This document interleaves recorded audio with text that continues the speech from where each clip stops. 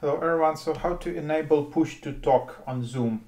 So basically here's a setting, and go to settings, go to audio, and then you have this setting here. Press and hold space bar to temporarily unmute yourself. So you need to check this. So basically how it works. So when you're in the Zoom meeting and you are muted, so if you want to talk, you just press a space bar and then you are unmuted. And then you leave the space bar and then you're muted again. So let's try it. So here's a new meeting in Zoom. Okay, so I'm muted. And then I just press space bar and you see this icon temporarily unmuted, and then I'm talking. So I just hold in my space bar and then I just leave it. So then I'm muted again.